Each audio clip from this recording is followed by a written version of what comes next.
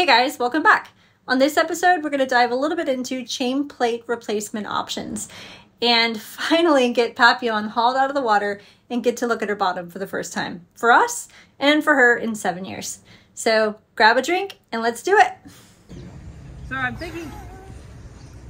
It's not a bad idea. I love that so much. I don't disagree with you. He's already mentioned this. Okay, I thought you just walked up and like, well, nope. So, a normal Sorry. external would probably Cursing, run down God. to about Get me like on this. camera cursing. But I was thinking of like what catamarans do, where they just put a big blob. And so, A big blob. big blob Big of metal. blob of tick. Instead of a long skinny one, just make a big square thing and it'd be like bolt, bolt, bolt, bolt, bolt, bolt. Well, that one's got a long, skinny one. That's what she said. No, that one's really short. That? Our versions of blob and long and skinny are different. I mean, that's kind of like kind of short. That's very short. But why not just replace them the way they're made? Because these aren't glassed in, are they? Yes, they are. They go through the glass, but you're saying they're glassed in on the inside? Oh, yeah. They go down to here. They've got T-bars. There's 2 T's. So And- where do you have to cut the glass out? You have to pull... So those inside, this goes down and it has a T that goes across and continues going down. It has another T and that sits flat against the hole. And then they put about this much fiberglass, which is about this thick over top of it. And so you have to cut the fiberglass. You have to take all the cabinetry out. Which is a bitch. Yeah. Would it be really nice when it was done? Yeah. It would look just the way it is. But would it be structurally really nice? For another 30 years. Sounds pretty good. And the way to do it ideally is you replace what's there with titanium, Okay. which we all know how incredibly cheap that material is. Yeah, I mean, I think that's a little overboard to go with that. No, that's what almost everyone with these boats is doing. It replaces it internally. I will say this. Depending on what your long-term view of this boat is, if this is an ocean cruising boat for you, do it the right way, even if it takes longer than you expect. Well, the fun thing is external is something other people are doing as well. Okay. It makes maintaining it a lot easier. If it's fine to do that and it's structurally as I mean, strong, there's plenty of boats that have them already external. Okay, what do you And think? one of the things which I think is beneficial to us is where the chain plates sit presently. We've got incredibly thick glass, so it would make this sit better. And By the way, the lighting on you is just stunning. Really, it is. And I didn't really want to cut through this rub rail. It was one of the parts that made me less excited about doing external. But I was thinking, we can get away from having to cut through the rub rail. I'd be much happier with the aesthetics of an external. Is we can make this part all run pretty flush with a little bit extra teak. I think maybe this should go to a Slocum owner website. Yeah, He's waving. I would like. Little stingray waving. It's so cool. Isn't that cute? Can't zoom in, can't even see him, but It's all right. he was there. Okay. So, and looking at this, all this stuff works pretty easily because we need, ooh, these pins will be fun. That's another fun thing, is the height of this. We might end up having to cut all this cable. And ruin this lovely work that Well, what we'd end up doing is we just, these stay locks are removable. So we just assemble it and we'd raise this about an inch so that these pins, when we put them in, aren't so difficult. So the pins would sit at this level. This is part of why I really wanted to do the chain plates before he did the standing rigging, is I knew the likelihood of me being able to make all this work perfectly without changing things was going to be hard. But it makes this one really difficult too. So maybe we should just do it the way it was originally done. Which means we have to pull everything out of the boat and we have to fly home with all these parts. When? Probably our third time out here. Okay. So this is number one. Next one, maybe we'll start disassembling the interior of the boat and getting hardware ready to take out.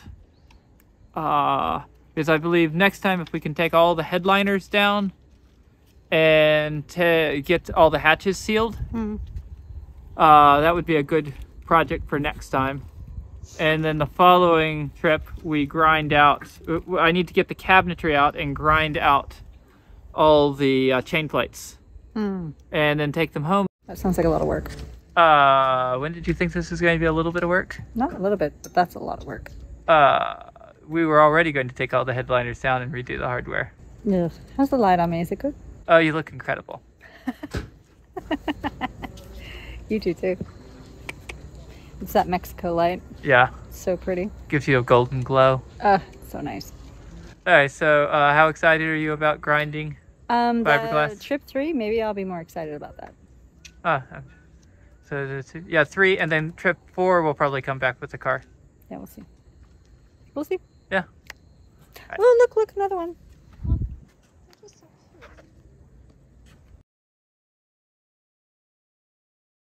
Okay, what are you guys doing? Making dinner. Making dinner. What's for dinner?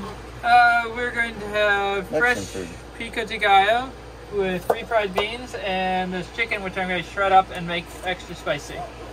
Our assumption is Ashley, if she has enough spiciness, she won't realize that her tooth maybe hurts. Spicy's not good. We're putting spicy with the already spicy, and then some spicy. And then some extra spicy. Yeah. And then, do you want more onions than that? I feel like that's a lot of onion. Cut up the tomato and see how much. Okay. Let me get this part. Is this our last dinner on board? It is our last dinner on board until we come back. I'm kind of sad. It's I'm already planning our return trip. I don't know when I'll eat dinner on this boat again. That's sad. Oh, you might come out next time. You might come out for a work week? Maybe. Make sure your Spanish is better, so you... Oh my gosh. Let me tell you. I met the most bonita mujeres. Oh, mujer. You have to tell your story. So I was out in the cockpit playing guitar, minding my own business. It's a beautiful night. All of a sudden, this beautiful woman walks up. She stands there and says, "Hola." And I was like, "Hola, ¿cómo estás?" "Muy bien. ¿Y tú?" "Muy bien, yes." And I said, let her know up front, you know, español, un poquito, solamente. And she said, "Oh, okay. You know, ¿de dónde eres?" I don't know where I was from. I said, Texas. ¿Y tú? She said, cubano. I was like, she said, "Soy cubano." I was like, "Oh, cubano." She said, "Sí." I said, "Oh." We got to talking a little bit, the best Spanish I could do. And I said, "Esta noche es una noche muy bonita, ¿no?" She said, "Sí." And I said, "Tú eres muy bonita también." She said, "Oh." Anyways, we got chatting. Totally hit on a girl in Spanish. It's the greatest moment of my life. Also, I felt like I got hit on too. It was wonderful. Jake was supposed to invite her onto the boat to have dinner with us. However, However, I did not know how in Spanish. So I have a very specific mission to go home and learn much more Spanish. I need to be fluent very soon so I can come back and find una novia español. What were you just saying, Jake, about the cooking on a boat? I like cooking on the boat. It's very communal. I like camping or barbecuing or, you know, it just brings people together. It's really nice. I can't wait to have Jason on the boat. It is a lovely galley to work in. Plus, we've got the nice big barbecue outside, so it makes it pretty cooking here and outside. We just need an induction stove that we could hook up on the rail outside, so we'd have like 3 places to cook all at once. So that would be nice. Yeah. You're doing garlic there. Indeed. Doing a good job. Thank you. It is a good galley. You want to try?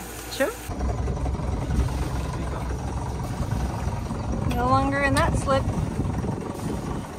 Bye-bye.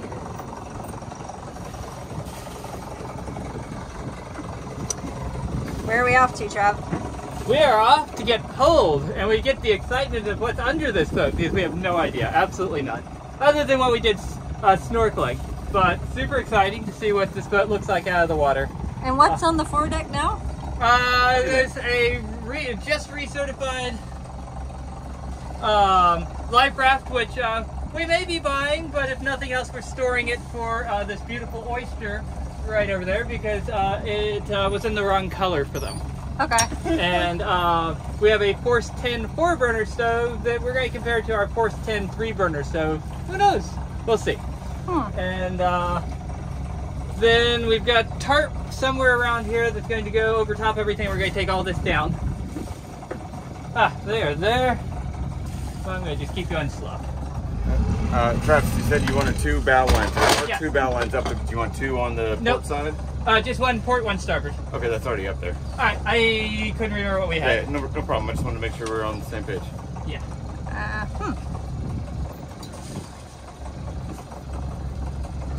Which way does our stern swing? I don't know. Starboard. Oh, and also, can someone pull off a roving fender, please? Yeah.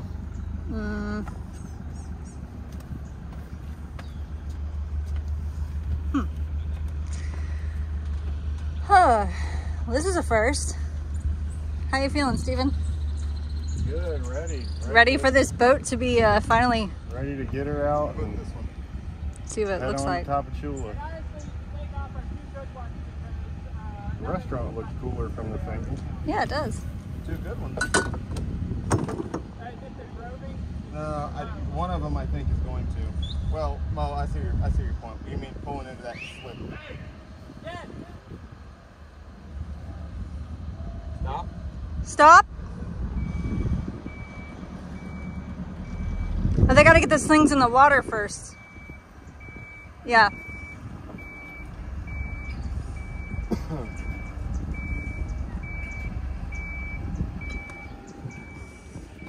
So just hanging out. I saw the other boat went stern out. Did they say? Sounds about right. Sounds very much about right. The guys are putting the straps in the water now, and we are anxiously hanging out, just waiting to get pulled out. Just do it where you bow in. Yeah. Yep. I don't. It has to do with I don't the mast. think they're. Well, they can turn the machine around. I don't think their slip is deep enough. Is part of the problem. Ah, you might be right. For what? To go bow in. Yeah, if you bow in, your like bowsprit or whatever may be like hitting the Oh, end of before the they can slip catch before it. you can get far enough down. Although they do have like another 10 feet they could travel out. Nervous about this? Oh no, I'm excited. I'm very, very excited. Super, super excited. Ready. You're not nervous about your boat being Nope. yanked up? What if they drop it? Ready to see. You see how clean it is? What if they drop it? Huh? What if they drop it? No, they won't. I'll have it in video. Got it. Got it! See? Wow, your voice. Yep. Your voice echoes. I know. Loud mouth, big mouth guy. That's right. I'm excited. Great. Okay. Apparently the dog is as well. The other guy had no problem doing it. Well, the other guy had a more modern bottom. True. A lot more easy to maneuver. Plus he's got a bit of a wind on. This way. Yeah. Probably helping right now. Yeah, actually it is, I think. And then his prop walk is going to shoot the stern to the starboard side, so hopefully he'll be able to drift into it. Cheers.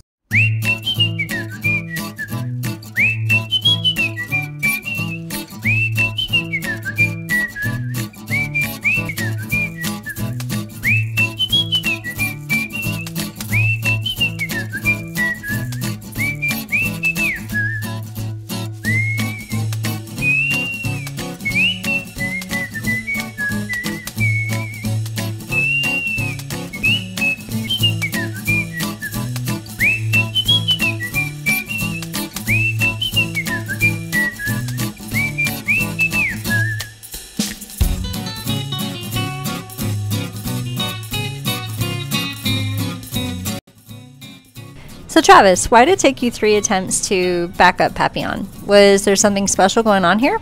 So prop walk was not my friend when I was backing up. I had to point almost straight to the rocks, and it made me really nervous. But the boat, as I'd back up, would turn, and on this 3rd try, it perfectly went into our slip. So here we are, about to pull Papillon out of the water for the first time since purchasing her in Liberia, Costa Rica. And right now, we're in Marina Chiapas in Tapachula, Mexico. You might be asking why we didn't pull her out of the water in Costa Rica. Well, surprising to us and most people, there were no nearby facilities to do so. So that just kind of led us to buying the boat sight unseen for her bottom, other than diving below. And from what we saw, she needs some work. And this was a great place to do it and a good opportunity to get some major projects done. So here we go.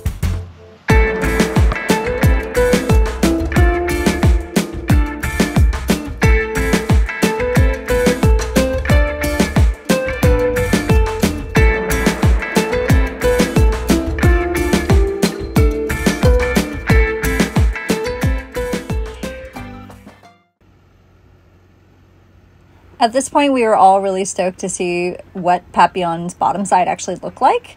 It had been 7 years since she's been pulled out of the water, although the previous owner did have her hull cleaned quite regularly. But yeah, I think Travis can explain more about that.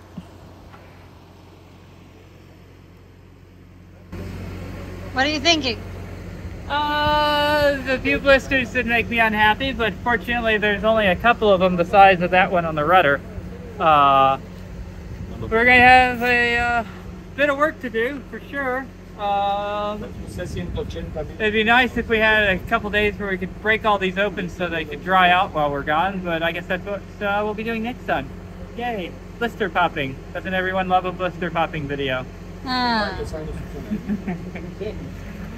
So yeah, that one right there is big, and then there's a couple others. A lot of them, I need to take a night to them, but I'm optimistic that the same thing I have. There, that one's big. Yeah. But once again,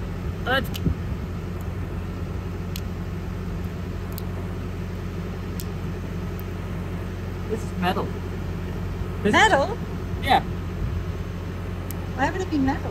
I think it might be stainless steel. I think the whole thing's steel. Huh. I have no idea what we're going to get to. But that looks like stainless steel.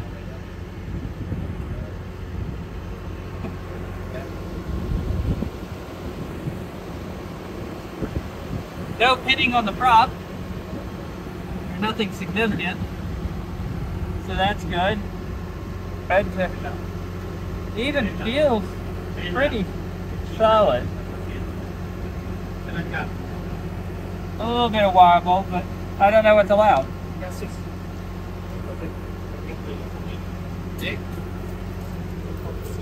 So, I'd like to have a scraper right now. I think I'll go up in the boat and grab one and play around for a few minutes. We need a ladder. That too. We need a ladder. That's an interesting question. Do they provide ladders? Do we have to bring them around?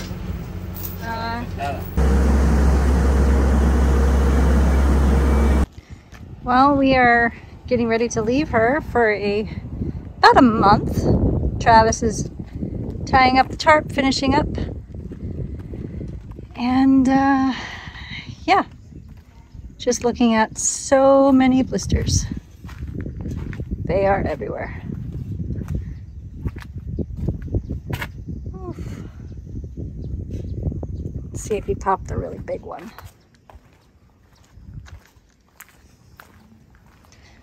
How she looks from here.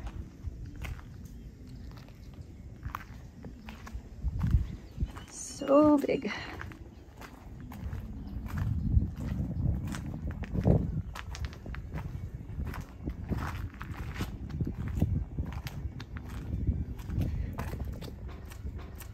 How feeling? Like I want to stay longer and get more done. But nothing terrible below the water line, which is good. I think if we just get the barrier kit taken off, we'll be good. Maybe a few little spots where we've got blister work that we have to do, but the old paint was coming off in nice little ribbons. I was having so much fun. Yeah, I see that. I mean, this rudder is really dripping a lot still. Slightly worrisome. Yeah, there might be water on the inside. Yeah. Yeah. We are in the back of a pickup truck. This just feels kind of like Mexico out of an old Western, honestly, so this is great. I'm gonna film we the boat being gone. had some ideas. Yeah, right. No. No? Nope. Not easily. Guys, the water? Yes.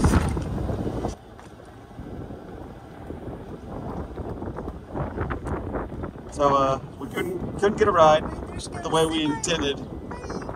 Here she goes. That's the way to go.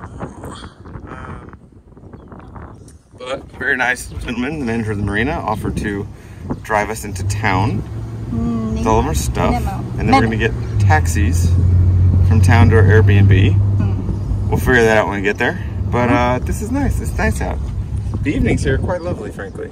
Saying goodbye to the marina for now. All right, guys, make sure you don't miss our next episode. A great friend of ours, Jason, flies out with us. We all get to hike up this beautiful, largest volcano of all of Central America.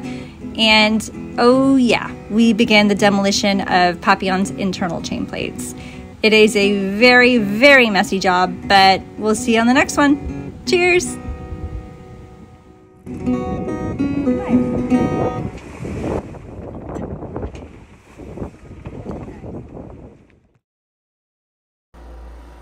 Buy a Taiwanese boat, they said. It'll be fun, they said.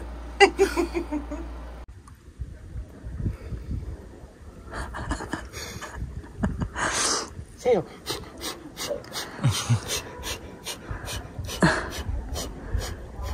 Thank you guys so much for watching. Please don't be a stranger. Hit that like and subscribe button, and we'll catch you on the next one. Cheers!